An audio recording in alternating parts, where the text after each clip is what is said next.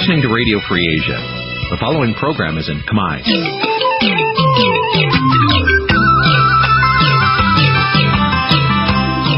Nǐ chi càm bi tiệp xáy vệt chiu a zì sê ray. Nǐ chi càm bi tiệp xáyរបស់វិទ្យុអាស៊ីសេរីជាភាសាខ្មែរវិទ្យុអាស៊ីសេរីសូមស្វាគមន៍លោកអ្នកនាងទាំងអស់ពីរដ្ឋធានី Washington នៃសហរដ្ឋអាមេរិក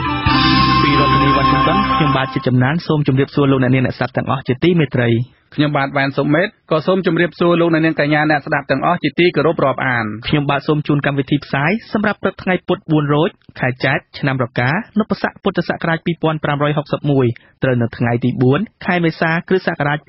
2018ជាដំបូងនេះសូមអញ្ជើញលោកអ្នកនាងស្ដាប់ព័ត៌មានប្រចាំថ្ងៃដែលមានមាតិកាដូចតទៅ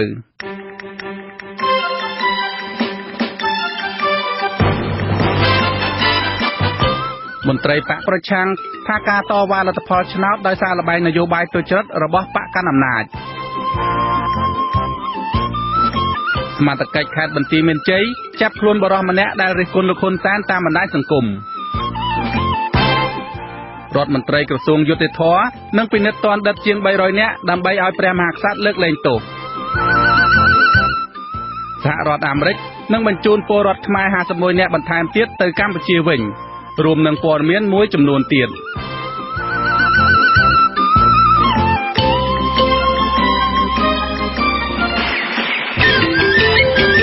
បាទជាបន្តទៅទៀតនេះខ្ញុំបាទវ៉ានសុមេតសូមជូនព័ត៌មានពិស្ដាបាទលោកអ្នកនាងកញ្ញាជាទីមេត្រីមន្ត្រីបកប្រឆាំងថាការឡាំប៉ាលទ្ធផលឆ្នោតគឺកើតចេញពីការមិនសុខចិត្តដោយសារតែអំពើអយុត្តិធម៌នៃល្បែងនយោបាយទុច្ចរិតរបស់បកកណ្ដាលអំណាចក្នុងការបោះឆ្នោតរាល់លើកនាពេលកន្លងមកអ្នកដែលផ្ដើមឡាំប៉ាមុនគេគឺគណៈបកប្រជាជនកម្ពុជាបាទពីរដ្ឋធានី Washington លោកមុងណារ៉េតសូមជូនព័ត៌មាននេះអនុប្រធានគណៈបកសង្គ្រោះជាតិលោកអេងឆៃអៀងចាត់ទុកការបោះឆ្នោតកន្លងមកនេះគឺជាការប្រកួតគ្មានលក្ខណៈត្រឹមត្រូវគ្មានសេរីនិងគ្មានយុត្តិធម៌នោះទេដោយសារតែគណៈបកកាន់អំណាចដែលជាគូប្រកួតម្ខាងទៀតធ្វើច្បាប់ប្រកួតខ្លួនឯងចឹងហើយធ្វើឲ្យការបោះឆ្នោតប្រព្រឹត្តទៅមិនសេរីត្រឹមត្រូវយុត្តិធម៌ទេហើយតែជាការលួចបន្លំឆ្នោតគ្រប់លើកដោយឡែកមានការប្រកួតម្ដងគាត់ដែលមានអាជ្ញាកណ្ដាលត្រឹមត្រូវហើយច្បាប់ប្រកួតក៏ភូមិភាគីទាំងអស់នឹងបានសម្រេចអស់គ្នាគឺការប្រកួតការបោះឆ្នោតដែលរៀបចំឡើងដោយអ៊ុនតាក់កាលពីឆ្នាំ1993ពេលនោះគឺអ្នកដែលចាញ់ឆ្នោតនោះបានឡាំប៉ាទៅបង្កើតអបគុំបង្កើតអីទាំងអស់ហើយអត់ទទួលយកលទ្ធផលនៃការបោះឆ្នោតការលើកឡើងរបស់លោកអេងឆៃអៀងនេះគឺជាការឆ្លើយតបទៅនឹងលោកហ៊ុនសែនដែលចោទប្រកាន់ថាគណៈបកប្រឆាំងមិនដែលទទួលយកលទ្ធផលប្រកួតប្រជែងពលគឺគណៈបកប្រឆាំងតែងតែធ្វើបាតកម្មប្រឆាំងលទ្ធផលបោះឆ្នោតជានិច្ចលោកនាយករដ្ឋមន្ត្រីហ៊ុនសែនដែលក្រាញអំណាចជាង33ឆ្នាំមកហើយនេះបែរជាព្រានប្រដៅកីឡាករកីឡាការិនីដែលលោកជួបនៅឯមជ្ឈមណ្ឌលកោះពេជ្រកាលពីថ្ងៃទី3ខែមេសាឲ្យចេះរៀនទទួលស្គាល់ការពិតសុខចិត្តទទួលយកលទ្ធផលដែលសម្រេចដោយអាជ្ញាកណ្ដាលមិនថាចាញ់ឬឈ្នះនោះឡើយ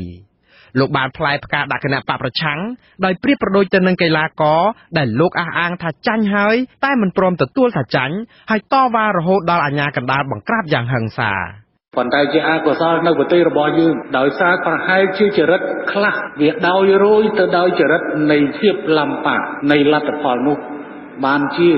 វាមាននិស័យខ្លះនៅក្នុងវិស័យកីឡារបស់យើងសង្ឃឹមថាកីឡារបស់យើងមិនធ្វើតាមអ្នកនយោបាយមួយចំនួនដែលបំផ្លាញចោលនៅលទ្ធផលមិនត្រឹមតែបំផ្លាញចោលនៅលទ្ធផលនៃការបោះឆ្នោតទេក៏ប៉ុន្តែគេបានឈានទៅបំផ្លាញប្រទេសជាតិតាមរយៈការធ្វើឲ្យមនុស្សស្លាប់តាមរយៈនៅការតវ៉ាដទៃទៀតដែលបំផ្លាញទៅដល់សណ្ដាប់ធ្នាប់សេដ្ឋកិច្ចនិងសង្គមរបស់ប្រទេសជាតិរបស់យើងកាលពីបោះឆ្នោតជាតិឆ្នាំ1993ដែលរៀបចំដោយអាជ្ញាធរបណ្ដោះអាសន្ននៃអង្គការសហប្រជាជាតិនៅកម្ពុជាឬហៅកាត់ថាអ៊ុនតាគណៈបករាជានិយមហ៊ុនស៊ិនប៉ិចបានឈ្នះអាសនៈរដ្ឋសភាចំនួន58គណៈបកប្រជាជនកម្ពុជាទទួលបានតែ51អាសនៈនិងគណៈបកសេរីនិយមព្រះពុទ្ធសាសនារបស់លោកតាសឿនសានទទួលបាន10អាសនៈ ទោះជាមានអាជ្ញាកណ្ដាលដែលជាស្ថាប័នអង្គការសហប្រជាជាតិរៀបចំការបោះឆ្នោតយ៉ាងណាក្តីក៏គណៈបកកាន់អំណាចមិនសុខចិត្តនឹងលទ្ធផលចាញ់ឆ្នោតនេះទេបើគុំតែបានសម្ដេចព្រះបាទនរោត្តមសីហនុអន្តរាគមន៍សម្របសម្រួលឲ្យលោកហ៊ុនសែនបានតួនាទីជាសហនាយករដ្ឋមន្ត្រីទី2កុំអីមិនដឹងថាស្ថានភាពនឹងទៅជាយ៉ាងណានោះទេកាលនោះរីឯការបោះឆ្នោតក្រោយៗមកទៀតគណៈកម្មាធិការជាតិរៀបចំការបោះឆ្នោតឬហៅកាត់ថាកោជបត្រូវបានគណៈបកប្រឆាំងចោទប្រកាន់ថាលំអៀងទៅខាងគណៈបកកាន់អំណាចដោយសារតែមូលហេតុនេះឯងហើយទើបមានការតវ៉ាលទ្ធផលបោះឆ្នោតជាហូរហែពីគណៈបកប្រឆាំងក្រោយការបោះឆ្នោតជាតិឆ្នាំ2013ក៏ដូចការបោះឆ្នោតជាតិលើកមុនដែរអង្គការសង្គមស៊ីវិលឃ្លាំមើលការបោះឆ្នោតរកឃើញនូវភាពមិនប្រក្រតីជាច្រើនគណៈបកសង្គ្រោះជាតិបានដឹកនាំមហាបាតកម្មអហិង្សាមួយតវ៉ាលទ្ធផលបោះឆ្នោតនោះការតវ៉ានេះរងការបង្ក្រាបយ៉ាងចាស់ដៃពីអាជ្ញាធរសកម្មជនគណៈបកប្រឆាំងត្រូវបានចាប់ខ្លួនដាក់ពន្ធនាគាររហូតមកដល់ពេលនេះដោយសារតែការចូលរួមនៅក្នុងការដឹកនាំបាតកម្មនោះក្រោយពីបង្ក្រាបបាតកោតវ៉ាលទ្ធផលបោះឆ្នោតនិងចាប់សកម្មជនបកប្រឆាំងដាក់ពន្ធនាគារអាជ្ញាធររបបលោកហ៊ុនសែនបានធ្វើវិសោធនកម្មច្បាប់ស្តីពីគណៈបកនយោបាយនិងច្បាប់ស្តីពីការបោះឆ្នោតដែលឈានទៅរំលាយគណៈបកប្រឆាំងដែលជាប់ឆ្នោតរហូតដល់ទៅ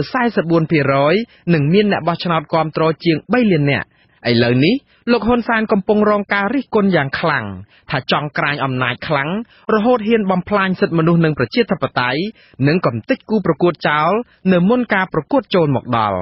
ក៏ប៉ុន្តែលោកហ៊ុនសែនអះអាងថាគណៈបកប្រឆាំងមិនមែនជាគូប្រកួតរបស់លោកទៀតទេព្រោះស្លាប់បាត់ទៅហើយ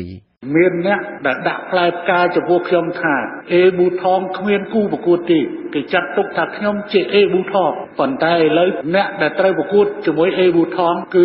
អត់មានគេថាអេប៊ូថងប្រកួតតែឯងខ្ញុំក្រុមបញ្ជាក់ថាអាដែងអ្នកដែលត្រូវមកប្រកួតវាជិះឡានខុសច្បាប់វាបើកម៉ូតូខុសច្បាប់គឺវាឡានមកនាំបាត់ហើយអញ្ចឹងទេគេរកគូប្រកួតផ្សេងមកប្រកួតជាមួយហ៊ុនសែនបើទោះបីជាលោកហ៊ុនសែនអះអាងបែបនេះក្តីក៏សហគមន៍អន្តរជាតិបានថ្កោលទោសនិងដាក់ទណ្ឌកម្មជាបន្តបន្ទាប់ដោយសារតែពួកគេចាត់ទុកថាការធ្វើទុកបុកម្នេញគណៈបកសង្គ្រោះជាតិអង្គការសង្គមស៊ីវិលនិងប្រព័ន្ធផ្សព្វផ្សាយនៅកម្ពុជាគឺការចេញពីចំណាត់ការរបស់លោកហ៊ុនសែនដែលផ្ទុយពីគោលការណ៍ប្រជាធិបតេយ្យលោកអេងឆៃអៀងចាត់ទុកសម្ដីរបស់លោកហ៊ុនសែនដែលប្រដូចការរំលាយគណៈបកប្រឆាំងទៅនឹងការស្លាប់ដោយគ្រោះថ្នាក់ចរាចរណ៍ព្រោះបើកបរខុសច្បាប់នោះថាគឺជាការដោះសារទម្លាក់កំហុសទៅលើបកប្រឆាំងដើម្បីបិទបាំងអំពើស្មោកគ្រោករបស់លោកហ៊ុនសែនតែប៉ុណ្ណោះលោកអេងឆៃអៀងថាគណៈបកសង្គ្រោះជាតិគ្មានកំហុសដោយការចោទរបស់លោកហ៊ុនសែននោះទេ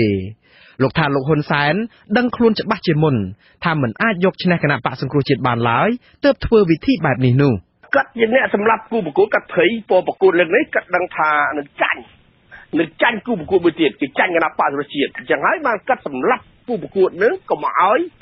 ឲ្យចូលរួមប្រកួតជាមួយគាត់អានេះជាទង្វើទុច្ចរិតនៃការប្រកួតប្រជែងបែបទុច្ចរិតនឹង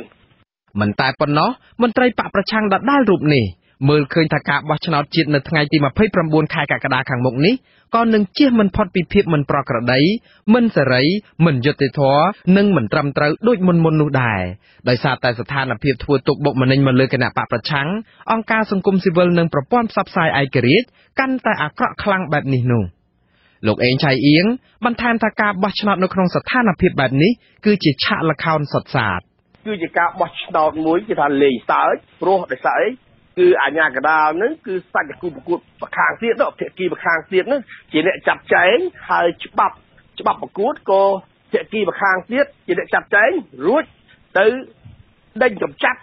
គូប្រកួតដែលចង់ចូលប្រកួតនឹងមិនឲ្យចូលក្នុងសង្វេនប្រកួតបាទដូច្នេះការប្រកួតបែបនេះគឺជាការប្រកួតអន់ណាអន់មែនទែនមន្ត្រីអង្គការសង្គមស៊ីវិលឃ្លាំមើលការបោះឆ្នោតនៅកម្ពុជាយល់ថាស្ថានភាពដូចបច្ចុប្បន្ននេះមិនអាចនាំមកនៅការបោះឆ្នោតមួយដែលសេរីត្រឹមត្រូវនឹងយុត្តិធម៌បាននោះឡើយមន្ត្រីសម្របសម្រួលផ្នែកអង្គការនៃគណៈកម្មាធិការ Khmer លោកកនសាវាងរំលឹកថាដើម្បីឲ្យការបោះឆ្នោតមួយត្រឹមត្រូវនិងទទួលស្គាល់ពីគ្រប់ភាគីគឺទាល់តែការបោះឆ្នោតនោះប្រព្រឹត្តទៅដោយស្មារតីដោយសេរីដោយគ្មានការរារាំងឬគ្មានការគំរាមកំហែងការបោះឆ្នោតបែបលទ្ធិប្រជាធិបតេយ្យសេរីពហុបកមិនមែនជាការបោះឆ្នោតមួយដែលគ្រាន់តែមានគណៈបកជាច្រើនចូលរួមនោះទេ ខ្ញុំបាទមុងណារ៉េតអាស៊ីសេរីរដ្ឋធានី Washington បាទលោកអ្នកនាងជាទីមេត្រីមន្ត្រីសម្របសម្រួលនៃសមាគមអាត6ខេត្តបន្ទាយមានជ័យលោកស៊ុំច័ន្ទគាឲ្យអាស៊ីសេរីដឹងកាលពីរាត្រីថ្ងៃទី3មេសាថាសមត្ថកិច្ចបានចាប់ខ្លួនបរិសម្នាក់ឈ្មោះមីវឿនដែលរិះគន់លោកនាយករដ្ឋមន្ត្រីហ៊ុនសែនតាមបណ្ដាញសង្គម Facebook កាលពីថ្ងៃទី1ខែមេសាដោយគ្មានដីកាពីតុលាការលោកស៊ុំច័ន្ទគាបញ្ជាក់ថាសមត្ថកិច្ចចាប់ខ្លួនលោកមីវឿនអាយុ34ឆ្នាំក្រោយពីលោកត្រឡប់ពីប្រទេសថៃបានចំនួន2ថ្ងៃមកលេងស្រុកកំណើតនៅភូមិពងរសង្កាត់កំពង់ស្វាយក្រុងសេរីសោភ័ណ្ឌខេត្តបន្ទាយមានជ័យខណៈលោកបានជិះម៉ូតូតាមផ្លូវជាមួយកូនទៅលេងផ្ទះម្ដាយរបស់លោកស៊ុំច័ន្ទគាអះអាងថាក្រោយពីការចាប់ខ្លួនមួយថ្ងៃគឺសមត្ថកិច្ចបញ្ជូនបរិសុទ្ធរូបនេះទៅតុលាការនៅថ្ងៃទី2ខែមេសាហើយព្រះរាជអាជ្ញាលោកសុកកៅបណ្ឌិតបានចោទប្រកាន់ពីបទប្រមាថមន្ត្រីរាជការសាធារណៈនិងញុះញង់ឲ្យមានការរើសអើងដោយបញ្ជូនទៅឃុំខ្លួននៅពន្ធនាគារខេត្តបន្ទាយមានជ័យហើយប្រគល់សំណុំរឿងនេះឲ្យចៅក្រមហុកពៅបន្តនីតិវិធីស៊ើបសួរលោកស៊ុំច័ន្ទគាប្រតិកម្មថាសមត្ថកិច្ចចាប់ខ្លួនបរិសុទ្ធនេះជារឿងមិនត្រឹមត្រូវតាមផ្លូវច្បាប់និងអយុត្តិធម៌ព្រោះថាសមត្ថកិច្ចសំអាងលើខ្សែអាត់វីដេអូឃ្លីបមួយដែលឈ្មោះមីវឿនបានថតផុសក្នុង Facebook រិះគន់លោកនាយករដ្ឋមន្ត្រីហ៊ុនសែនតាំងពីឆ្នាំ2017មកថាជាការប្រព្រឹត្តបទល្មើសជាក់ស្ដែងទៅវិញដោយគាត់ជួយចាប់នៅពេលគាត់មកពីថៃគាត់មកសុំធ្វើអត្តសញ្ញាណប័ណ្ណសមុទ្រកំណើតអីគេអត់ធ្វើឲ្យគាត់ទេហើយអញ្ចឹងគាត់និយាយទៅតាមអារម្មណ៍របស់គាត់បើនិយាយឲ្យចំវិញអានេះដែលយើងស្ដាប់វីដេអូឃ្លីបប៉ុន្តែវីដេអូឃ្លីបហ្នឹងត្រូវបានគេបញ្ចប់អស់ហើយបាទហើយគាត់បោះវីដេអូឃ្លីបហ្នឹងតាំងពីថ្ងៃទី17ខែកុម្ភៈឆ្នាំ2017មុនបោះឆ្នោតក្រុមប្រឹក្សាគុំសង្កាត់បាទគេបានផ្ដាំផ្ញើថាកុំអោយគាត់មកពីថៃបើមកពីថៃគេនឹងចាប់គាត់ថាគាត់អត់បានប្រព្រឹត្តបទល្មើសសម្លាប់នរណាផងអីផងហេតុបានចាប់គាត់មន្ត្រីការពារសិទ្ធិមនុស្សអាត6ដដែលបន្ថែមថាលោកមីវឿនរៀនបានត្រឹមថ្នាក់ទី2និងបានទៅធ្វើការជាកម្មករសំណង់នៅប្រទេសថៃតាំងពីអាយុ14ឆ្នាំមកម្លេះលោកទើបចេះប្រើ Facebook នៅឆ្នាំ2017ក្រោយពីលោកបានប្រើ Facebook និងបានយល់ដឹងពីព័ត៌មាននៅប្រទេសកម្ពុជាពិសេសលោកមើលឃើញពីភាពអយុត្តិធម៌សង្គមជាច្រើនលោកតែងតែនិយាយប្រៀបធៀបប្រទេសកម្ពុជាទៅនឹងប្រទេសថៃដែលមេដឹកនាំថៃដឹកនាំប្រទេសមានភាពរីកចម្រើនហើយគ្មានការរំលោភដីធ្លីគ្មានអំពើអយុត្តិធម៌ដូចនៅកម្ពុជានោះទេហើយធ្វើឲ្យលោកតែងតែរិះគន់ការដឹកនាំរបស់លោកនាយករដ្ឋមន្ត្រីហ៊ុនសែននៅថ្ងៃទី17ខែកុម្ភៈឆ្នាំ2017លោកមីវឿនបានថតវីដេអូឃ្លីបមួយនិយាយរិះគន់លោកនាយករដ្ឋមន្ត្រីហ៊ុនសែនប្រើពាក្យអសុរោះដូចជាលោកហ៊ុនសែនជាមេដឹកនាំគ្មានចូលសាលានិងហៅលោកហ៊ុនសែនថាអាអាចជាដើមខ្សែអាត់វីដេអូនេះលោកបានលុបចោលវិញយូរហើយប៉ុន្តែនៅពេលលោកចូលមកទឹកដីភូមិកំណើតស្រាប់តែសមត្ថកិច្ចចាប់ខ្លួនភ្លាមតែម្ដងអាស៊ីសេរីមិនអាចតាក់ទងមន្ត្រីតុលាការខេត្តបន្ទាយមានជ័យដើម្បីសួរបន្ថែមពីករណីចាប់ខ្លួនលោកមីវឿននេះបាននៅឡើយទេកាលពីថ្ងៃទី3មេសាលោកមីវឿនជាមនុស្សទី3ហើយដែលរិះគន់លោកនាយករដ្ឋមន្ត្រីហ៊ុនសែនតាម Facebook ហើយត្រូវបានសមត្ថកិច្ចចាប់ខ្លួនស្ត្រីឈ្មោះសំសុខាដែលយកស្បែកជើងគប់លើរូបថតលោកហ៊ុនសែននៅខេត្តកំពង់ស្ពឺត្រូវបានអាជ្ញាធរថៃចាប់បញ្ជូនមកកម្ពុជាវិញទាំងអ្នកស្រីសំសុខានោះមានលិខិតសម្គាល់ជាជនភៀសខ្លួនពីអង្គការសហប្រជាជាតិទទួលបន្ទុកជនភៀសខ្លួននៅប្រទេសថៃដោយសារតែលិខិតឆ្លងដែនរបស់អ្នកស្រីអស់សុពលភាពអ្នកស្រីសំសុខាត្រូវបានតុលាការខេត្តកំពង់ស្ពឺកាត់ទោសឲ្យជាប់ពន្ធនាគារចំនួន2ឆ្នាំពីបទប្រមាថមន្ត្រីរាជការសាធារណៈនិងញុះញង់ឲ្យមានការរើសអើងរីឯបរិសម្នាក់ទៀតឈ្មោះសានរដ្ឋាតែងតែរិះគន់របបលោកហ៊ុនសែននៅក្នុង Facebook នៅប្រទេសថៃដែរនោះត្រូវបានសមត្ថកិច្ចចាប់ខ្លួននៅពេលដែលលោកវិលត្រឡប់មកពីប្រទេសថៃទៅលេងស្រុកកំណើតនៅខេត្តកំពង់ចាមតុលាការចោទប្រកាន់ពីបទជេរប្រមាថថ្នាក់ដឹកនាំសាធារណៈនិងញុះញង់ឲ្យមានការរើសអើងកាលពីថ្ងៃទី11ខែកុម្ភៈឆ្នាំ2018បច្ចុប្បន្នកំពុងឃុំខ្លួនបណ្ដោះអាសន្ននៅពន្ធនាគារខេត្តកំពង់ចាមនៅឡើយលោកស៊ុំច័ន្ទគាឲ្យដឹងថាសមាគមអាត6បានផ្ដល់មេធាវីការពារក្តីឲ្យលោកមីវឿនហើយនឹងរៀបចំឯកសារដើម្បីសុំដាក់ពាក្យស្នើសុំនៅក្រៅឃុំបណ្ដោះអាសន្នក្នុងពេលឆាប់ៗនេះលោកអ្នកនាងជាទីមេត្រីរដ្ឋមន្ត្រីក្រសួងយុតិធម៌នឹងពិនិត្យសំណើសុំបន្ធូរបន្ថយនិងលើកលែងទោសដល់ទណ្ឌិតក្នុងឱកាសចូលឆ្នាំខ្មែរប្រពៃណីជាតិខាងមុខនេះ ឧបករណ៍ឃោសនារបស់លោកហ៊ុនសែនកាលពីថ្ងៃទី3ខែមេសាម្សិលមិញបានផ្សាយថាលោកអង្គវង្សវឌ្ឍនានឹងដឹកនាំកិច្ចប្រជុំគណៈកម្មការថ្នាក់ជាតិពិនិត្យនិងវិតម្លៃបញ្ជីឈ្មោះទាន់ដិតដែលស្នើសុំបន្ធូរបន្ថយនិងលើកលែងទោសដោយក្នុងនោះមានទាន់ដិតសរុបចំនួន321នាក់អាស៊ីសេរីមិនអាចតាក់ទងแนะនាំពាក្យក្រសួងយុតិធម៌ដើម្បីបំភ្លឺរឿងនេះបាននៅឡើយទេកាលពីថ្ងៃទី3ខែមេសាជាគោលការណ៍ច្បាប់ទាន់ដិតអាចស្នើសុំឲ្យមានការបន្ធូរបន្ថយនិងលើកលែងទោសបានក្នុងលក្ខខណ្ឌដែលទាន់ដិតនោះបានអនុវត្តទោស2ភាគ3ហើយទាន់ដិតអាចស្នើសុំបានក្នុងពិធីបុណ្យប្រពៃណីជាតិដូចជាពិធីបុណ្យចូលឆ្នាំប្រពៃណីខ្មែរពិធីបុណ្យពិសាខបូជានិងពិធីបុណ្យអុំទូកបណ្ដែតប្រទីបសំពះព្រះខែនិងអកអំបុករបាយការណ៍របស់ក្រសួងមហាផ្ទៃបានឲ្យដឹងថាកាលពីឆ្នាំ2017កន្លងទៅព្រះមហាក្សត្របានបន្ធូរបន្ថយនិងលើកលែងទោសដល់ទាន់ដិតសរុបចំនួន157នាក់ក្នុងនោះមានស្ត្រី20នាក់ក្នុងពិធីចូលឆ្នាំប្រពៃណីខ្មែរចំនួន72នាក់ក្នុងពិធីពិសាខបូជាចំនួន35នាក់និងក្នុងពិធីបុណ្យអុំទូកបណ្ដែតប្រទីបសំពះព្រះខែនិងអកអំបុកចំនួន50នាក់លោកអ្នកនាងជាទីមេត្រីប្រធានសម្ព័ន្ធសហជីពប្រជាធិបតេយ្យកម្មករកាត់ដេរកម្ពុជាលោកអាត់ធុនអះអាងថាចំណាត់ការលោកនាយករដ្ឋមន្ត្រីហ៊ុនសែនដែលផ្ដល់សេវារថយន្តក្រុងសាធារណៈដោយឥតគិតថ្លៃដល់ប្រជាពលរដ្ឋឬកម្មករជិះទៅមកពីរាជធានីភ្នំពេញទៅតាមបណ្ដាខេត្តនានាក្នុងអំឡុងពេលចូលឆ្នាំខ្មែរខាងមុខជាការឃោសនាមុនការបោះឆ្នោតដើម្បីទាក់ទាញឲ្យប្រជាពលរដ្ឋឬកម្មករបោះឆ្នោតជូនគណៈបកកណ្ដាលអំណាចមួយរយៈនេះគាត់បានចុះទៅតាមអង្គការហើយក៏ដូចជាការផ្ដល់សេវាផ្សេងៗហ្នឹងគឺថានេះជាអេយ៉ាបតទេដែលគាត់គិតគូរពីខាងកម្មករអញ្ចឹងគាត់ពិតជាចង់បានការគ្រប់គ្រងមកវិញហ្នឹងព្រោះធម្មតាគាត់អ្នកនយោបាយណាថ្លែងក្នុងពិធីប្រគល់សញ្ញាបត្រដល់និស្សិតវិទ្យាស្ថានបណ្ដាកាលពីព្រឹកថ្ងៃទី3ខែមេសាលោកហ៊ុនសែនបានប្រកាសឲ្យរថយន្តក្រុងសាធារណៈរបស់សាលារាជធានីភ្នំពេញរត់នៅលើផ្លូវជាតិលេខ1លេខ3លេខ4លេខ5និងលេខ6ដើម្បីដឹកជញ្ជូនប្រជាពលរដ្ឋនៅរដូវបុណ្យចូលឆ្នាំថ្មីដោយឥតគិតថ្លៃការដឹកជញ្ជូននេះនឹងចាប់ផ្ដើមចេញដំណើរនៅវេលាម៉ោង5ព្រឹកពីថ្ងៃទី12ដល់ថ្ងៃទី18ខែមេសាការប្រកាសយកចិត្តកម្មករនេះស្របពេលដែលការបោះឆ្នោតជាតិខិតជិតមកដល់ហើយគណៈបកកណ្ដាលអំណាចបានបាត់បង់ប្រជាប្រិយភាពយ៉ាងខ្លាំងពីរលើកគឺការបោះឆ្នោតជាតិឆ្នាំ2013និងការបោះឆ្នោតឃុំសង្កាត់ឆ្នាំ2017ដែលធ្វើឲ្យលោកហ៊ុនសែនបដូរយុទ្ធសាស្ត្រមកយកចិត្តកម្មករខ្ញុំកំពុងច្បាមនៅមុខសញ្ញាកម្មករតែខ្ញុំគិតថាវានឹងអាចធ្វើឲ្យមានការឲ្យក្នុងជួរកម្មករប្រែពណ៌តែពេលនេះគឺបងប្អូនយើងតែងតែគិតថាកម្មករគឺជាកម្លាំងគ្រប់គ្រងបកប្រឆាំងក៏ប៉ុន្តែផ្ទុយទៅវិញទេឥឡូវនេះស្ថានភាពនៅក្នុងជួរកម្មករមានការប្រែពណ៌ហើយតែអ្វីដែលខ្ញុំនៅតែបារម្ភក្រៅមន្ត្រីរបស់យើងនៅឯមូលដ្ឋានដែលមិនមានបកប្រឆាំងស្រែកចេះតែនាំគ្នាធ្វើការដោយច្បល់ហើយធ្វើឲ្យប្រជាពលរដ្ឋថ្នាំងថ្នាក់អតីតប្រធានគណៈបកសង្គ្រោះជាតិលោកសំរងស៊ីធ្លាប់លើកឡើងថាអំពើរបស់លោកហ៊ុនសែននេះគ្រាន់តែជាការបោកបញ្ឆោតប្រជាពលរដ្ឋឬកម្មករដើម្បីចង់បានសិលឹកឆ្នោតតែប៉ុណ្ណោះលោកថាប្រសិនបើលោកហ៊ុនសែនចង់ជួយដល់កម្មករពិតប្រាកដមែនត្រូវតែដំឡើងប្រាក់ខែឲ្យកម្មករគ្រប់រូបទូទាំងប្រទេសឲ្យបានយ៉ាងតិច$300សហរដ្ឋអាមេរិកក្នុងមួយខែ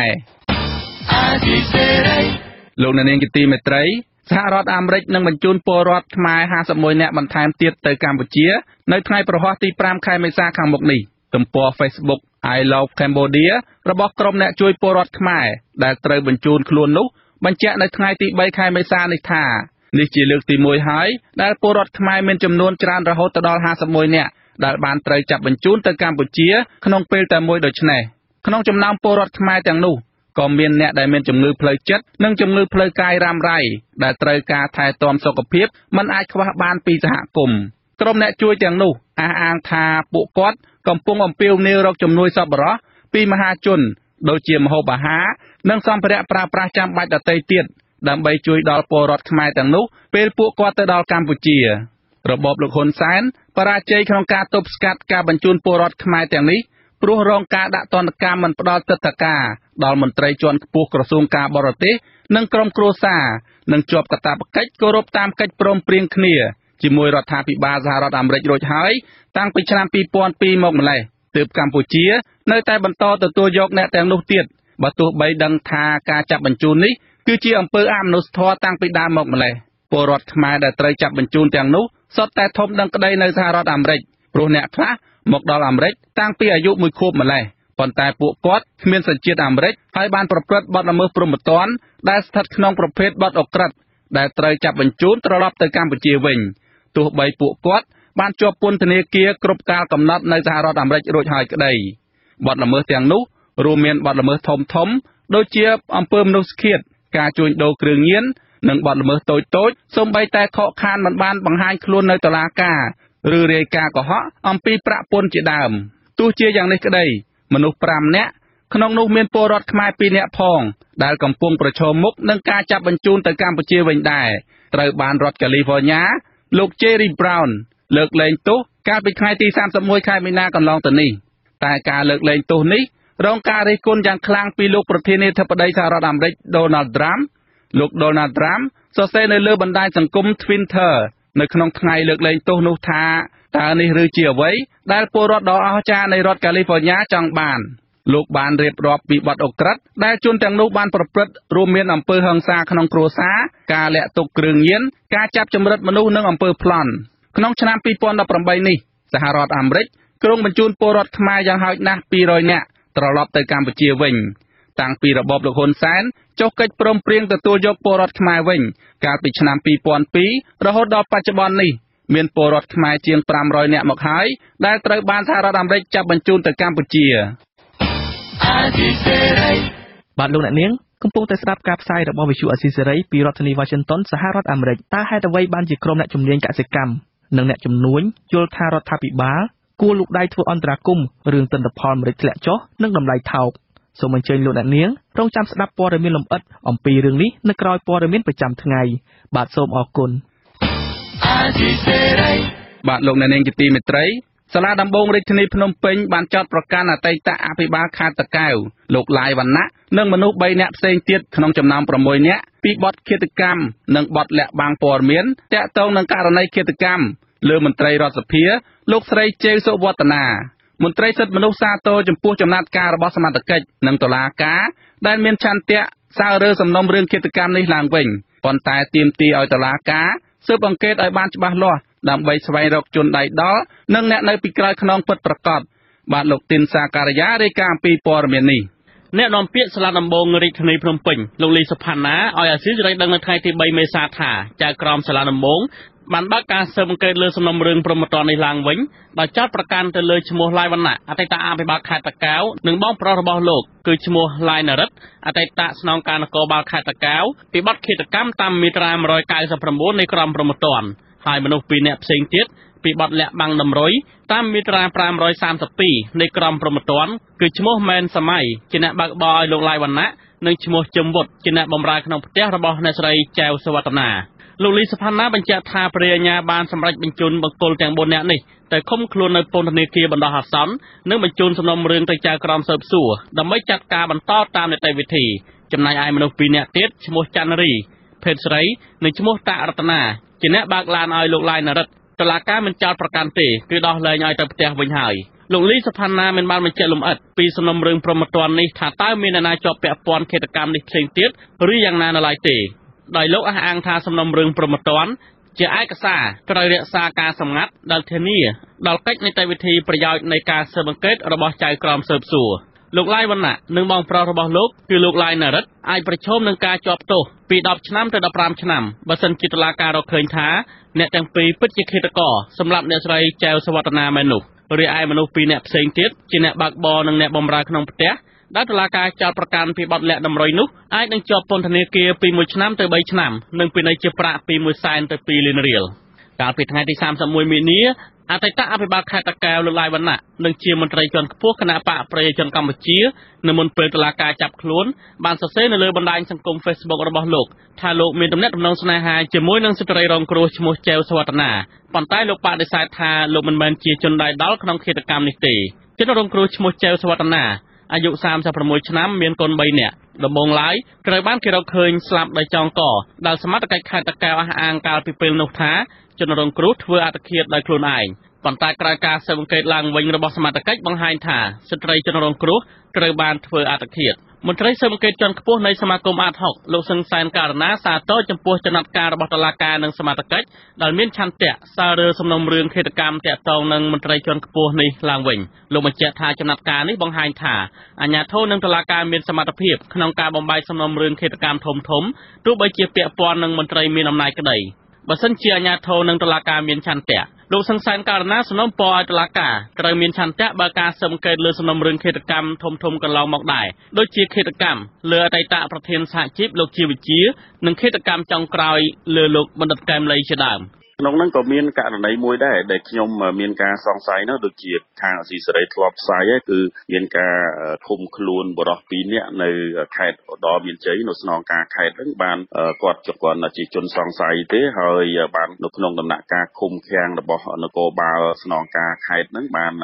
ថាធ្វើអត្តឃាតទាំង2នាក់អញ្ចឹងយើងនៅមានការមន្ទិលសង្ស័យព្រោះកន្លងមកវាជាករណីទី1ហើយដែលយើងអត់ដែលឃើញទេថាជនសង្ស័យនៅក្នុងបន្ទប់ឃុំឃាំងជាមួយគ្នាឲ្យបបួលគ្នាស្លាប់អីរួមគ្នាអញ្ចឹងអាហ្នឹងករណីហ្នឹងក៏ជាករណីមួយគួរតែខាងក្រសួងសមាជិកក្រសួងមហាផ្ទៃដែលមានតួនាទីត្រួតពិនិត្យទៅលើមន្ត្រីអនុវត្តច្បាប់ទាំងអស់នោះដើម្បីផ្ទៀងផ្ទាត់ដោយករណីដែលខាងតកែវទោះបីជាសមត្ថកិច្ចចាប់ខ្លួនអតីតអភិបាលខេត្តតាកែវនិងមនុស្សពាក់ព័ន្ធមួយចំនួនទៀតក្តីប៉ុន្តែអ្នកលេង Facebook មួយចំនួនលើកឡើងថានេះជាល្ខោនទម្លាក់កំហុសទៅបងប្អូនឡាយវណ្ណៈឲ្យទទួលកំហុសជំនួសអ្នកផ្សេងតែប៉ុណ្ណោះដោយសារតែមានករណីអាថ៌កំបាំងជាប់តាក់ទងនឹងអ្នកធំនៅពីក្រោយខ្នងរឿងនេះទៅវិញអតីតអភិបាលខេត្តតាកែវលោកឡាយវណ្ណៈត្រូវបានតុលាការចាប់ខ្លួនភ្លាមក្រោយពីបានផ្ទេរតំណែងជាប្រធានសាខាគណៈបកប្រជាជនកម្ពុជាខេត្តតាកែវកាលពីថ្ងៃទី31មីនាហើយលោកក៏ជាសមាជិកគណៈកម្មាធិការកណ្ដាលនៃគណៈបកប្រជាជនកម្ពុជាដែររីឯអ្នកស្រីចៅសវណ្ណាដែលលោកឡាយវណ្ណៈអះអាងថាជាស្រីកំណានរបស់លោកនោះជាសមាជិកក្រុមការងារយុវជនគណៈបកប្រជាជនកម្ពុជារបស់លោកហ៊ុនម៉ាណែតទទួលបន្ទុកកិច្ចការបរទេសប្រព័ន្ធឃោសនារបស់លោកហ៊ុនសែនចុះផ្សាយថាលោកឡាយវណ្ណៈជាកូនរបស់ថៅកែហាងលក់មាសនិងពេជ្រនៅផ្សារថ្មីឈ្មោះកុងហុងលោកត្រូវជាកូនប្រសាររបស់លោកសុភិរិទ្ធអតីតអភិបាលខេត្តតាកែវនិងខេត្តសៀមរាបលោកឡាយវណ្ណៈដល់គេដឹងថាជាខ្សែស្រឡាយរបស់លោកសំអានផងនោះត្រូវបានក្រសួងមហាផ្ទៃតែងតាំងជាអភិបាលខេត្តជំនួសលោកស្រីបេនកាលពីថ្ងៃទី18មីនាឆ្នាំ2014ក្រោមអធិបតីភាពអតីតឧបនាយករដ្ឋមន្ត្រីសំអានក្រោយពីកាន់តំណែងជាអភិបាលខេត្តលោកក៏មានរឿងអាស្រូវទាក់ទងនឹងការបាញ់បោះប្រជាពលរដ្ឋនៅខេត្តតាកែវដែរអ្នកការពារសិទ្ធិមនុស្សសង្ឃឹមថាតុលាការនឹងស៊ើបអង្កេតករណីឃាតកម្មនេះដោយតម្លាភាពដើម្បីផ្ដល់យុត្តិធម៌ដល់ក្រុមគ្រួសារជនរងគ្រោះនិងជនជាប់ចោទនិងស្វែងរកអ្នកជាប់ពាក់ព័ន្ធផ្សេងទៀតយកមកផ្ដន្ទាទោសតាមច្បាប់ទោះបីជាអាជ្ញាធរបានចាត់ការភ្លាមករណីអតីតអភិបាលខេត្តនេះក៏ដោយសមត្ថកិច្ចនៅមិនទាន់ស៊ើបអង្កេតករណីចោទប្រកាន់លើលោកហ៊ុនម៉ាណីជាតំណាងរាស្ត្រនិងជាកូនប្រុសរបស់លោកហ៊ុនសែនដែលពាក់ព័ន្ធនឹងការធ្វើទរណកម្មផ្លូវភេទលើតារាល្បីៗនៅឡើយទេលោកហ៊ុនម៉ាណីក៏មិនទាន់ចេញមកបកស្រាយរឿងអាស្រូវផ្លូវភេទនេះនៅឡើយដែរខ្ញុំទីនសាការីយ៉ាអស៊ីសេរីពីរដ្ឋធានីវ៉ាស៊ីនតោនបាទលោកអ្នកនាងជាទីមេត្រីលោកសខេងរដ្ឋមន្ត្រីក្រសួងមហាផ្ទៃបានរិះគន់មន្ត្រីនគរបាលជាតិដែលចាប់បានជនល្មើស6នាក់ប៉ុន្តែរឹបអូសបានផលិតផលខូចគុណភាពរាប់សិបតោនលោកសខេងថាការចាប់បានជនល្មើសតិចតួចនេះមិនស៊ីសង្វាក់ទៅនឹងវត្ថុតាងដែលរឹបអូសបានបាទលោកមានរិទ្ធរាយការណ៍ពីព័ត៌មាននេះការប្រតិកម្មរបស់លោកសខេងធ្វើឡើងនៅក្នុងពិធីគំទេចផលិតផលคล้ายៗខុសច្បាប់ចំនួនជាង60តោននៅបរិវេណជាប់នឹងសាលាសង្កាត់បឹងជើងឯកខណ្ឌដង្កោរាជធានីភ្នំពេញនៅព្រឹកថ្ងៃទី3ខែមេសានៅចំពោះមុខឯកអគ្គរដ្ឋទូតជប៉ុននិងឯកអគ្គរដ្ឋទូតបារាំងប្រចាំកម្ពុជាលោកសខេងមិនបានស្ដីបន្ទោសអ្នកលក់គ្រឿងស្មាងឬអ្នកលក់ផលិតផលខូចគុណភាពទ្រង់ទ្រាយតូចនៅតាមផ្ទះឬតាមតូបនោះទេដោយលោកអះអាងថាអ្នកលក់ទាំងនោះក៏ជាជនរងគ្រោះដែរប៉ុន្តែអ្នកដែលល្មើសច្បាប់គួរតែជាអ្នកផលិតបានការក៏បានបញ្ជាក់ថាយើងបានចាប់ប្រហែលអ្នកគាត់ចាប់មួយពេចពេកមើលពេចពេករបស់រាប់រយតោនចាំបានតែ6នាក់ហើយក៏មានតែក្រុមហ៊ុនមួយហ្នឹងតែធ្វើគឺប្រហែលក្រុមហ៊ុនអាហ្នឹងគឺថាតែតែនិយាយអញ្ចឹងមិនចាប់ច្រើនកាលណាល្អកាលនោះមិនមែនចង់និយាយអញ្ចឹងទេព្រោះឥឡូវហ្នឹងគឺគុកមួយណែនមកហើយអត់មានលើកខ្វះ 30000 ទេពេលខ្លះ 28000 ហ្នឹងដោយសារថាដល់ចិត្តចូលឆ្នាំទៅឬក៏ចិត្តបុណ្យទានផ្សេងទៅបកូនណារកបរិយាទានលើកលែងទោសអត់ទៅតាមសម័យរបស់តាមឋានៈក្រមទៅគេហទំព័ររបស់ក្រសួងមហាផ្ទៃចុះផ្សាយថារយៈពេលពេញមួយឆ្នាំ2017សមត្ថកិច្ចបានបង្ក្រាបបទល្មើសនាំចូលស្តុកទុកនិងចែកចាយសារធាតុគីមីខុសច្បាប់កែច្នៃ និងចែកចាយផលិតផលពីសាច់សត្វដោយខុសច្បាប់ផលិតនិងការកែច្នៃគ្មានស្តង់ដារនិងគ្មានអនាម័យសរុបចំនួនជិត600តោននិងឃាត់ខ្លួនមនុស្ស6នាក់បញ្ជូនទៅកាន់តុលាការចំណែកផលិតផលคล้ายៗខុសច្បាប់ត្រូវបានយកមកកំទេចចោលនៅព្រឹកថ្ងៃទី3ខែមេសានេះគឺជាផលិតផលខូចគុណភាពដែលសមត្ថកិច្ចបានបង្ក្រាបនិងរឹបអូសពីជនល្មើសកាលពីថ្ងៃទី31ខែមីនាឆ្នាំ2017មានចំនួនជាង60តោនកាលនោះសមត្ថកិច្ចបានរឹបអូសពីជនល្មើសចំនួន3ទីតាំងគឺក្នុងរាជធានីភ្នំពេញ1ទីតាំងនិងខេត្តកណ្ដាលចំនួន2ទីតាំងដោយអនុវត្តតាមការបង្គាប់របស់តុលាការគេហទំព័រអគ្គស្នងការដ្ឋាននគរបាលជាតិបានស្រង់សម្ដីប្រធានគណៈកម្មាធិការប្រយុទ្ធប្រឆាំងផលិតផលคล้ายៗលោកមាសសុផាណាដែលលើកឡើងថាសមត្ថកិច្ចបានបញ្ជូនជនល្មើសទៅតុលាការតាមនីតិវិធីរហូតទទួលបានការសម្រេចពីតុលាការផ្តន្ទាទោសជនល្មើសចំនួន3នាក់ដោយម្នាក់ៗជាប់ពន្ធនាគារ1ឆ្នាំនិងសម្រេចរឹបអូសវត្ថុតាងរួមមានម៉ាស៊ីនផលិតជាច្រើនគ្រឿងនិងរថយន្ត1គ្រឿងជាសម្បត្តិរដ្ឋតុលាការក៏បានបង្គាប់ឲ្យសមត្ថកិច្ចធ្វើការកំទេចចោលវត្ថុតាងគ្រឿងសម្អាងคล้ายៗខុសច្បាប់ចំនួនជាង60តោនដែលចាប់បានពីព្រោះថាវត្ថុតាងទាំងអស់នេះបញ្ជាក់ថាបានធ្វើឲ្យប៉ះពាល់ដល់សុខភាពរបស់អ្នកប្រើប្រាស់យ៉ាងធ្ងន់ធ្ងរផលិតផលគ្រឿងសម្អាងคล้ายៗខុសច្បាប់ចម្រុះជាច្រើនមុខត្រូវបានកំទេចចោលរួមមានដូចជាថ្នាំលាបសក់ថ្នាំអបសក់សាប៊ូលាងមុខសាប៊ូកក់សក់ម្សៅលាបមុខលេលាបស្បែកក្រែមលាបមាត់ស្ប្រៃបាញ់សក់និងទឹកអប់ជាដើមសរុបចំនួនជាង60តោននាយកប្រតិបត្តិអង្គការសម្ព័ន្ធគណនេយ្យភាពសង្គមកម្ពុជាលោកសនជ័យយល់ថាការរិះគន់របស់លោកសខេងជារឿងត្រឹមត្រូវសង្គមស៊ីវិលផ្ដល់ទស្សនៈថាការចាប់ជនល្មើសនៅមិនទាន់ស័ក្តិសមនឹងវត្ថុតាងដោយសារតែមានអំពើពុករលួយលោកសនជ័យយល់ថាប្រសិនបើស្ថានភាពអំពើពុករលួយនៅតែមាននោះការបង្ក្រាបមេខ្លោងផលិតផលខុសច្បាប់នៅតែមិនទាន់មានដំណាភាពជាបទពិសោធន៍ដែលខ្ញុំដឹងប៉ូលីសនឹងក៏ពុករលួយណាស់ដែរហើយពួកគេតែមានទំនាក់ទំនងឬក៏ទុំកលុំខុបខិតដឹងហើយមិនចាប់នៅពេលដែលពួកគេដឹងថាមានការផលិតឬក៏ការចែកចាយនៅទំនិញឬក៏ផលិតផលខុសច្បាប់នោះកើតឡើងវាលើកលែងតែរឿងហ្នឹងវាល្បីទៅប៉ូលីសទៅសកម្មវិញណាលោកសខេងឲ្យដឹងថាគ្រឿងសម្អាងជាង100តោនដែលត្រូវកំទេចចោលនេះគ្រាន់តែជាចំណែកមួយដែលតុលាការបានបញ្ចប់នីតិវិធីហើយបានអនុញ្ញាតឲ្យកំទេចចោលតែប៉ុណ្ណោះហើយនៅមានផលិតផលคล้ายៗរាប់រយតោនទៀតដែលបង្ក្រាបបានហើយកំពុងស្ថិតនៅក្នុងចំណាត់ការរបស់តុលាការរាល់ផលិតផលคล้ายៗទាំងអស់អាចនឹងត្រូវធ្វើការកំទេចចោលជាបន្តបន្ទាប់ទៀតនៅពេលការជំនុំជម្រះនៅតុលាការរួចរាល់ជាស្ថាពរខ្ញុំបាទមានរិទ្ធអាស៊ីសេរីពីរដ្ឋធានី Washington លោកអ្នកនាងជាទីមេត្រីអាជ្ញាធរឃុំនិងសហគមន៍ព្រែកកំពីខេត្តក្រចេះសម្ដែងក្តីកង្វល់ពីការកើនឡើងបទល្មើសនេសាទក្នុងតំបន់អភិរក្សផ្សោតព្រែកកំពីដោយពុំមានការទប់ស្កាត់សហគមន៍ថាក្រុមជនល្មើសមានខ្នងបង្អែកអ្នកមានអំណាចបានខុបខិតជាមួយឆ្មាំអភិរក្សនិងសមត្ថកិច្ចពាក់ព័ន្ធប្រើឧបករណ៍នេសាទខុសច្បាប់ចាប់ត្រីមេពូជធំៗនៅទីតាំងជម្រកត្រីកម្ររស់នៅនិងពងកូនបាទពីរដ្ឋធានី Washington លោកជាតិចំណានរាយការណ៍ពីព័ត៌មាននេះសហគមន៍អភិរក្សផ្សោតព្រែកកំពីរស់នៅឃុំសំបុកស្រុកចិត្តបុរីអំពាវនាវឲ្យអាជ្ញាធរខេត្តក្រចេះលុបបំបាត់អំពើពុករលួយរឿងបទល្មើសនេសាទនិងការអនុវត្តច្បាប់ឲ្យបានពេញលេញនៅតំបន់អភិរក្សផ្សោតព្រែកកំពីពួកគាត់រកឃើញថាជនល្មើសមិនខ្លាចអាជ្ញាធរនឹងឆ្មាំអភិរក្សនោះទេ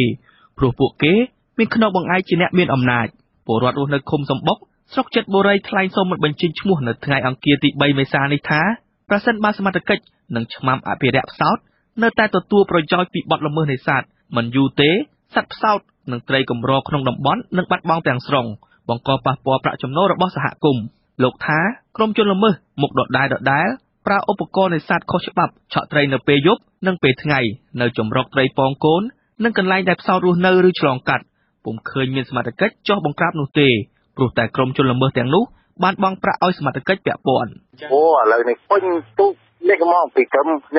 មភូមិខាងលើនឹងទៅរហូតដល់នេះនឹងទាំងអស់ទៅហើយអាណាខ្លាំងទៅភូមិក្បាលជួរភូមិមកឆ្លងតើយមកខាងនេះឃុំវឌ្ឍនៈនេះក៏ខ្លាំងដូចគ្នាមានប្រភេទឆក់ហ្នឹងមានត្រជាក់ផងក្តៅផងអតីតកាក៏បានអតីមើលក៏បានដែរបើនៅតែអញ្ចឹងខ្ញុំថាត្រឹម2ឆ្នាំទៅ3ឆ្នាំបាត់អស់ហើយបរិសុទ្ធដដែលបន្ថែមថាត្រីក្អែកធំនិងត្រីកម្រមួយចំនួនទៀតដែលសហគមន៍ដាក់លក់ទៅទីផ្សារនិងលក់ក្នុងរមណីយដ្ឋានព្រែកកំពី សុទ្ធសឹងជាត្រីដែលគេទិញពីជនល្មើសឆក់លោកបន្ថែមថាជនល្មើសជិត20នាក់ក្នុងនោះមានជនជាតិវៀតណាមផង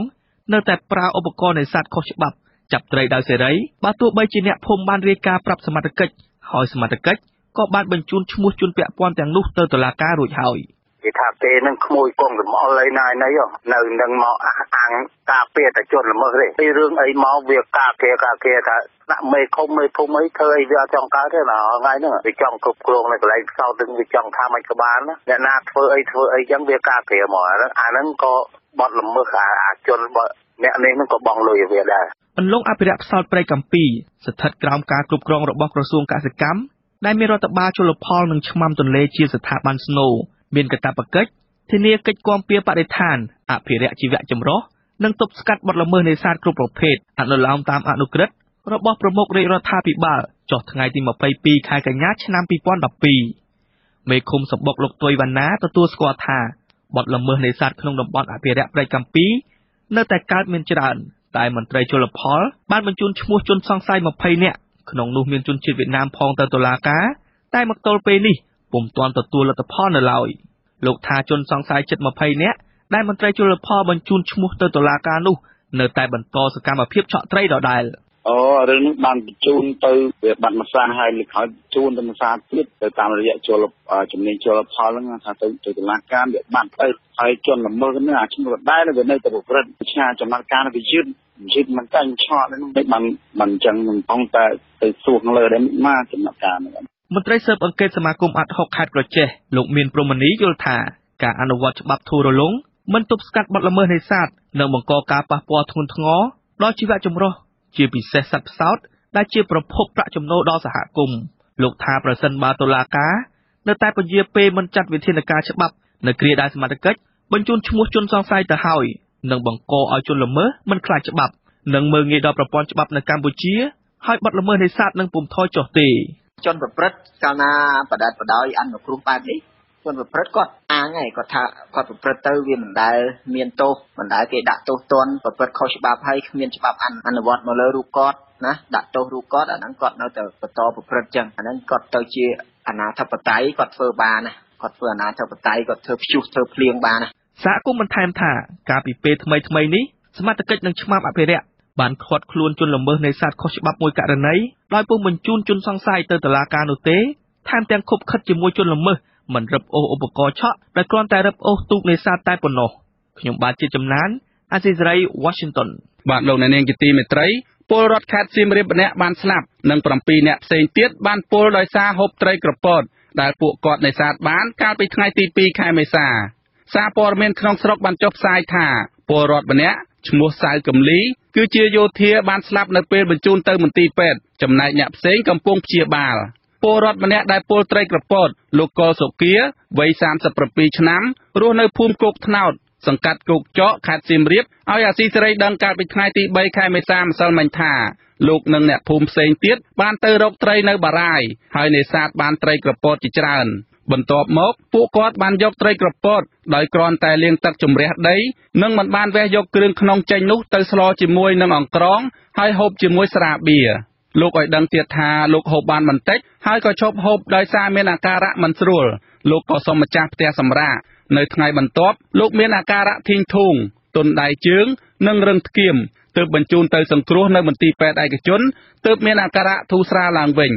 កន្លងមកក្រសួងសុខាភិបាលប្រកាសកុំឲ្យពលរដ្ឋហូបត្រីក្រពត3ប្រភេទដែលមានជាតិពុលខ្លាំងក្នុងចំណោម10ប្រភេទដែលមាននៅកម្ពុជាជាតិពុលដែលមានក្នុងត្រីក្រពតទាំងនោះពេលជ្រាបទៅប៉ះប្រព័ន្ធសរសៃប្រសាទកណ្ដាលនិងអាចបណ្ដាលឲ្យស្លាប់បាន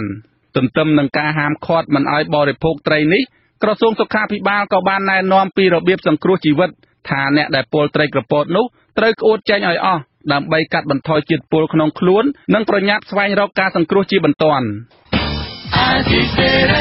លោកអ្នកនាងទើបបានស្ដាប់ព័ត៌មានប្រចាំថ្ងៃរបស់វិទ្យុអាស៊ីសេរីដែលរៀបចំជូននៅខ្ញុំបាទវ៉ែនសុមេតពីរដ្ឋធានី Washington សហរដ្ឋអាមេរិកសូមលោកអ្នកនាងរងចាំស្ដាប់សេចក្តីរាយការណ៍ផ្សេងទៀតនាពេលបន្តិចទៀតនេះ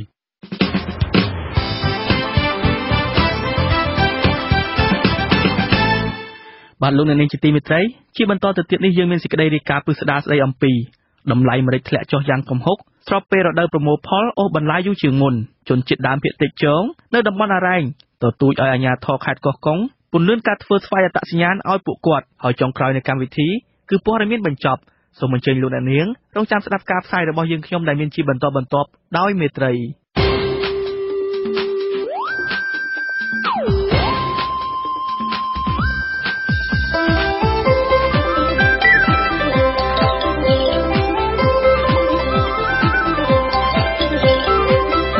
សេចក្តីរាយការណ៍ពិស្ដា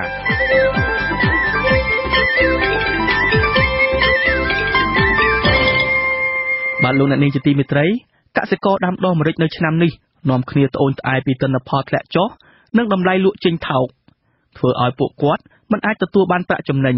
អ្នកជំនាញខាងកសិកម្មនិងអ្នកជំនួញម្រេចយល់ឃើញស្របគ្នាថារដ្ឋាភិបាលត្រូវលូកដៃធ្វើអន្តរាគមន៍លើរឿងនេះមិនអាចបណ្តែតបណ្ដោយឬឈរមើលកសិករត្រូវរងការខាតបង់ពីការដាំដុះដំណាំម្រេចនេះឡើយបាទលោកសនច័ន្ទរដ្ឋាជួនសេចក្តីរាយការណ៍អំពីរឿងនេះប្រធានសហគមន៍ម្រេចស្រីរៀងកគីមេមងដែលស្ថិតនៅក្នុងស្រុកមេមត់ខេត្តត្បូងឃ្មុំលោកភូមិសវត្តថ្លែងប្រាប់អាស៊ីសេរីថានៅឆ្នាំនេះកសិករដាំម្រេចនៅក្នុងសហគមន៍របស់លោកជួបប្រទះបញ្ហាធំពីរគឺការធ្លាក់ចុះទិន្នផលបង្កឡើងដោយការប្រែប្រួលអាកាសធាតុនិងបញ្ហាតម្លៃម្រេចថោកពិបាករកទីផ្សារលក់ចេញលោកថាម្រេចធ្លាប់ទៅលក់បានយ៉ាងតិចបំផុតក៏ជាង 20,000 រៀលក្នុង1គីឡូក្រាមហើយពេលនេះធ្លាក់មកនៅត្រឹមជាង 10,000 រៀលហើយស្ទើរតែគ្មានឈ្មួញឬក្រុមហ៊ុនបញ្ជាទិញទៅទៀតលោកព្រួយបារម្ភថានៅរដូវប្រមូលផលខាងមុខនេះតម្លៃនេះក៏អាចនឹងធ្លាក់ចុះទៀតក៏ថាបានព្រោះកសិករនឹងសម្រុកលក់ចេញម្រេចរបស់ខ្លួន2 ឆ្នាំចុងក្រោយនឹងដែលយើងអត់ដឹងតម្លៃវាធ្លាក់ដល់ថ្នាក់ហ្នឹងកាលពីមុនយើងរំពឹងទុកថាទោះបីវាធ្លាក់ប៉ុណ្ណាក៏វាអាចដល់សម1គីឡូ 20,000 ឬក៏ 25,000 ដែរតែដល់យើងស្មានថាដល់ធ្លាក់2 ឆ្នាំចុងក្រោយនេះវាធ្លាក់រហូតដល់ទៅ 10,000 ជាងក្នុងខែមុនខែ11ខែ12ខែ1អីធ្លាក់ដល់ 9,000 ទេប្រធានសហគមន៍រូបនេះអះអាងថាតម្លៃជាង$3ក្នុង1គីឡូក្រាមនេះបើក្នុងករណីកសិករធ្វើដោយខ្លួនឯងគឺកសិករអាចនឹងចំណេញបានបន្តិចបន្តួចតែបើប្រើកម្លាំងពលកម្មជួលគេវិញគឺពួកគាត់នឹងមិនចំណេញអ្វីទាំងអស់លោកបញ្ជាក់ថាតម្លៃម្រេចចុះថោកខ្លាំងនេះបានកើតឡើង2 ឆ្នាំចុងក្រោយនេះដែលធ្វើឲ្យកសិករជាច្រើនត្អូញត្អែនិងខាតបង់ប្រាក់ចំណូលប្រធានសហគមន៍ដដែលឲ្យដឹងទៀតថាការបង្កមកកាន់ផលម្រេចនៅឆ្នាំនេះក៏ជួបប្រទះទៅនឹងបញ្ហាប្រឈមខ្លាំងរឿងប្រែប្រួលអាកាសធាតុផងដែរគឺរដូវប្រមូលផលត្រូវអូសបន្លាយរហូតដល់ទៅ2 ខែលោកបញ្ជាក់ថាកាលពីឆ្នាំមុនម្រេចពេញប្រមូលផលនៅអំឡុងខែមេសាតែនៅឆ្នាំនេះដល់ខែមេសាទៅហើយម្រេចទើបតែប្រមូលផលបាន 20% ប៉ុណ្ណោះដូច្នេះរដូវប្រមូលផលនឹងត្រូវអូសបន្លាយដល់ខែឧសភា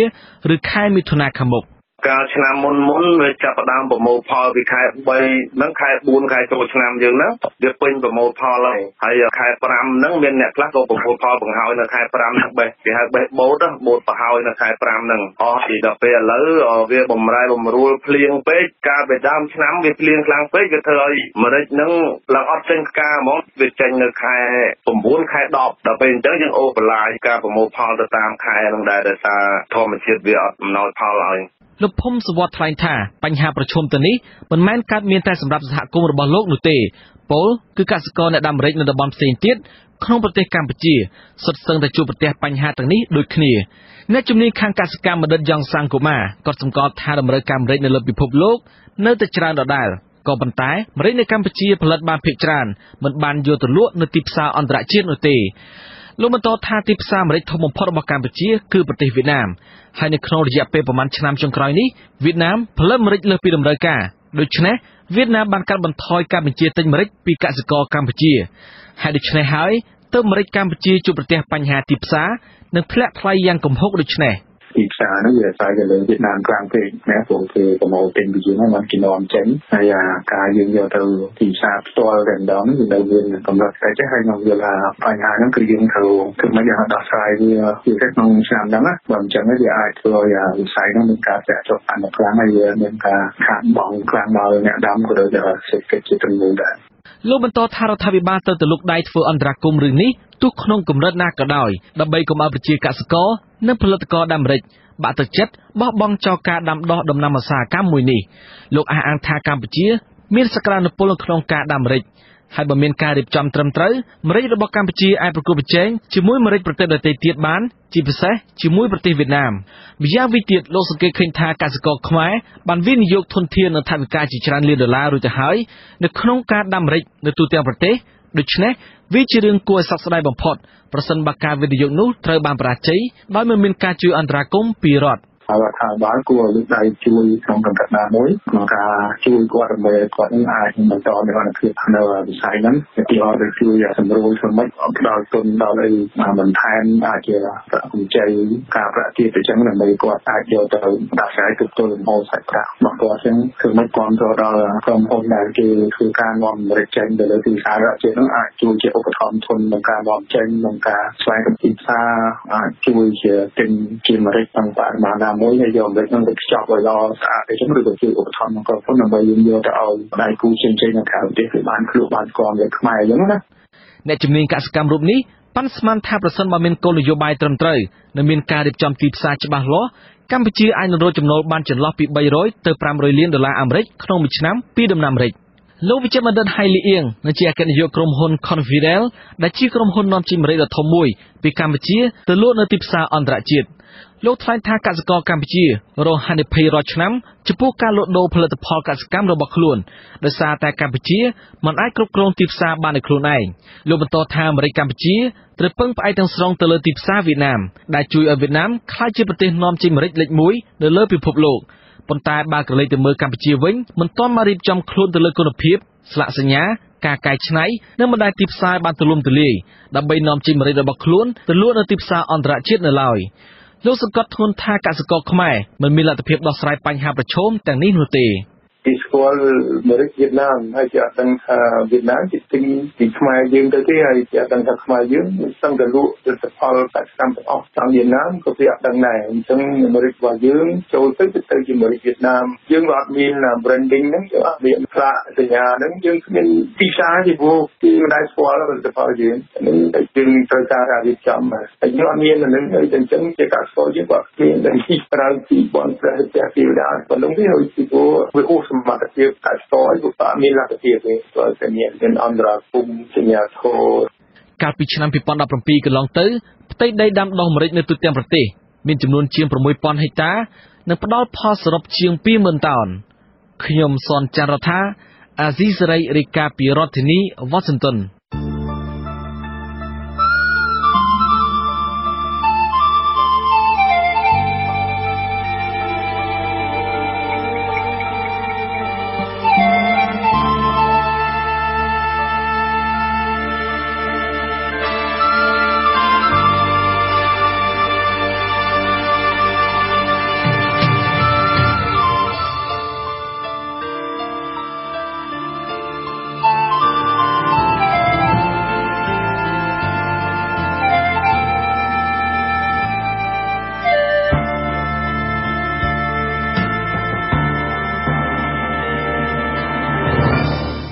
បាទលោកអ្នកនាងជាទីមេត្រីប្រជាពលរដ្ឋនៅតំបន់អរ៉ែងដែលស្ថិតក្នុងស្រុកថ្មបាំងខេត្តកោះកុង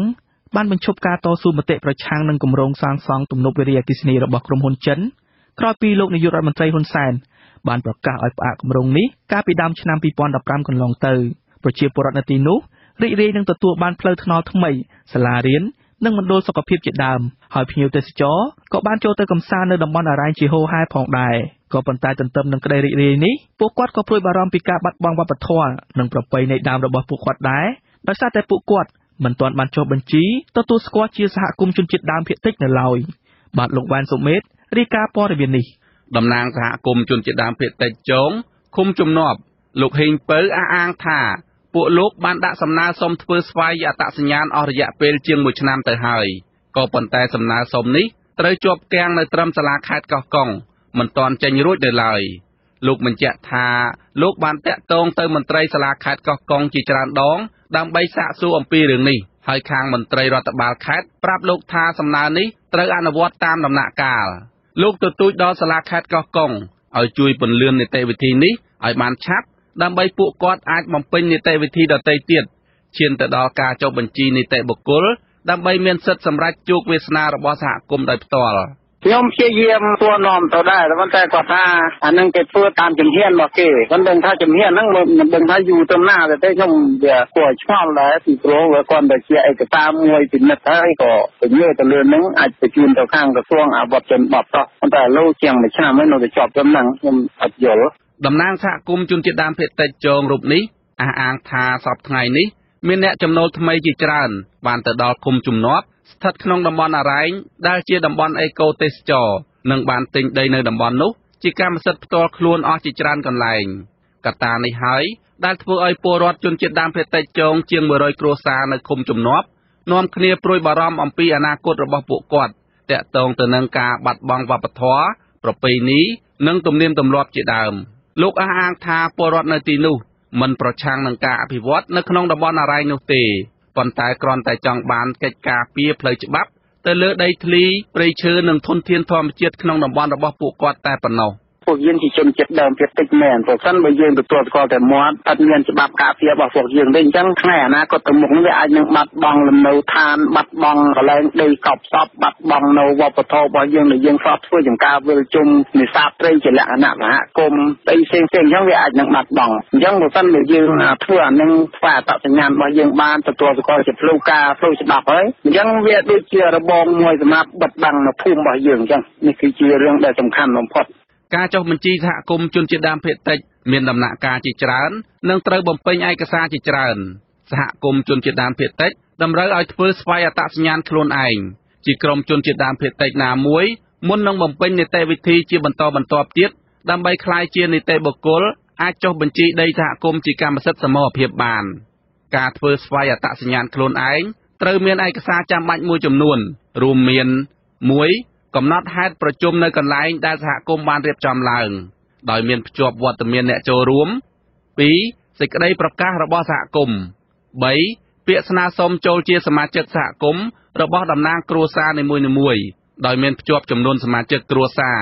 4តារាងបញ្ជីឈ្មោះសមាជិកសហគមន៍ទាំងអស់និងអាជ្ញាធរប្រពៃណីឬដែលហៅថាតំណាងសហគមន៍ឬគណៈកម្មាធិការសហគមន៍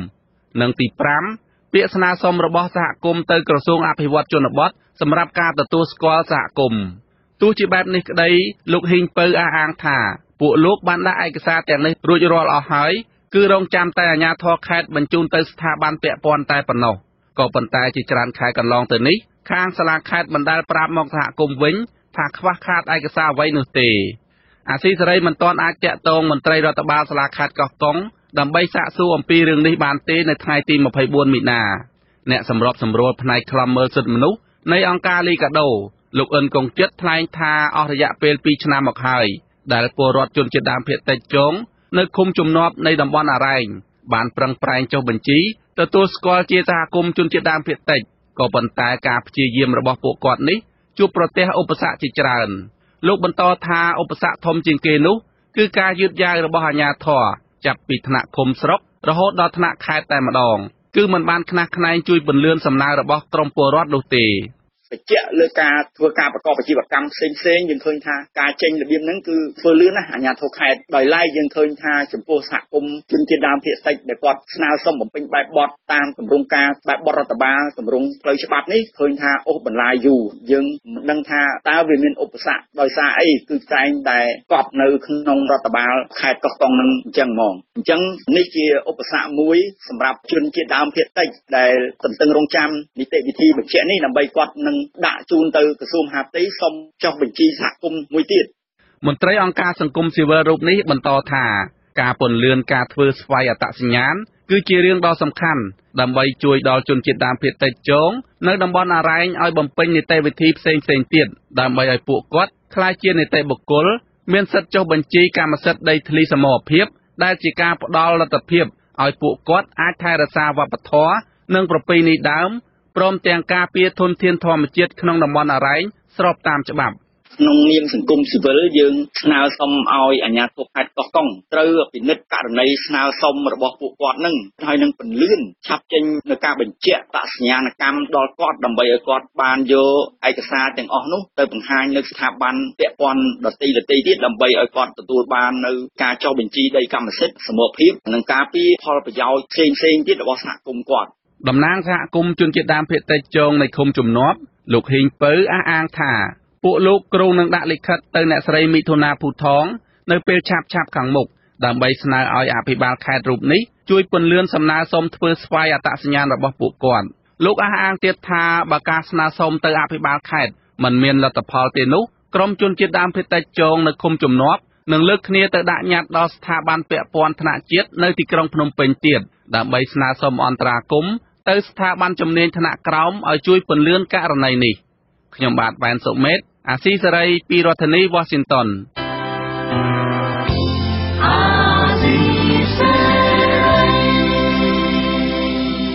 បាទជាបន្តទៅទៀតនេះខ្ញុំបាទវ៉ែនសុមេតសូមជូនព័ត៌មានបញ្ចប់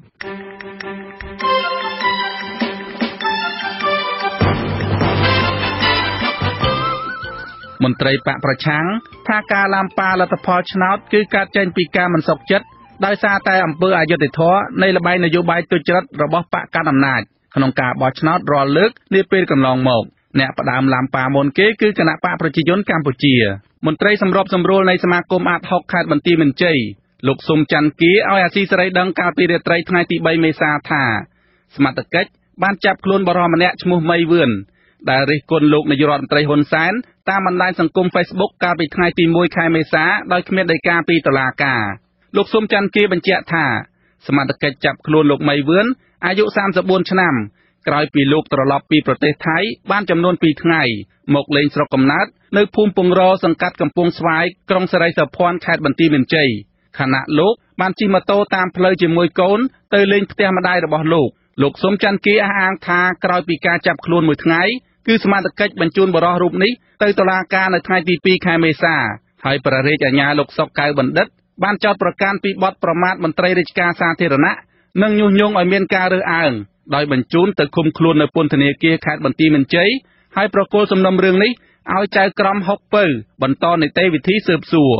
លោកស៊ុំច័ន្ទគៀប្រតិកម្មថាសមត្ថកិច្ចចាប់ខ្លួនបរិសុទ្ធនេះជារឿងមិនត្រឹមត្រូវតាមផ្លូវច្បាប់និងអយុត្តិធម៌ព្រោះថាសមត្ថកិច្ចសំអាងលើខ្សែអាត់វីដេអូឃ្លីបមួយដែលឈ្មោះមីវឿនបានថតផុសក្នុង Facebook រិះគន់លោកនាយករដ្ឋមន្ត្រីហ៊ុនសែនតាំងពីឆ្នាំ2017មកថាជាការប្រព្រឹត្តបទល្មើសជាក់ស្ដែងទៅវិញរដ្ឋមន្ត្រីក្រសួងយុតិធធម៌និងពិនិត្យសំណើសុំបន្ធូរបន្ថយនិងលើកលែងទោសដល់ទណ្ឌិតក្នុងឱកាសចូលឆ្នាំខ្មែរប្រពៃណីជាតិខាងមុខនេះឧបករណ៍ឃោសនារបស់លោកហ៊ុនសែនកាលពីថ្ងៃទី3ខែមេសាម្សិលមិញ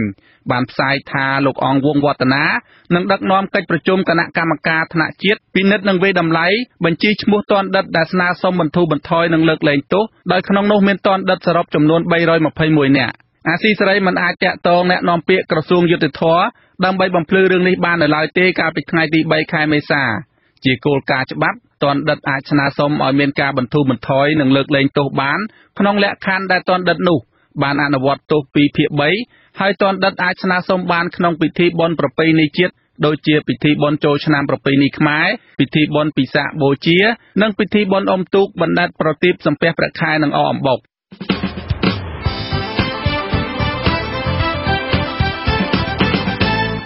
បាទលោកអ្នកនាងស្ដាប់ជាទីមេត្រីកម្មវិធីផ្សាយរយៈពេល1ម៉ោងនៃវិទ្យុអាស៊ីសេរីជាភាសាខ្មែរនៅពេលនេះចប់តែប៉ុណ្ណេះ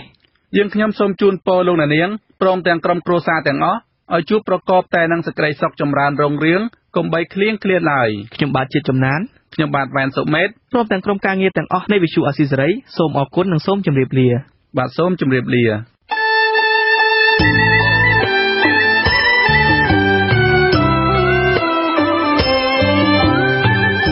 វិទ្យុអាស៊ីសេរីផ្សាយតាមរលកធាតុអាកាសខ្លីឬ short wave តាមកម្រិតនិងកម្ពស់ដូចតទៅនេះ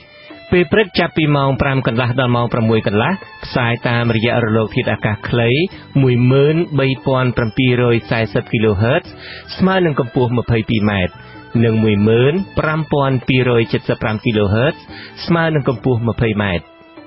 ពេលយប់ចាប់ពីម៉ោង 7 កន្លះដល់ម៉ោង 8 កន្លះតាមរយៈរលកធាតុអាកាសខ្លី 9700 kHz ស្មើនឹងកម្ពស់ 31m និង 12140 kHz ស្មើនឹងកម្ពស់ 25m លោកអ្នកនាងក៏អាចស្ដាប់ការផ្សាយរបស់យើងផ្ទាល់តាមប្រព័ន្ធអ៊ីនធឺណិតដោយចូលទៅកាន់គេហទំព័រ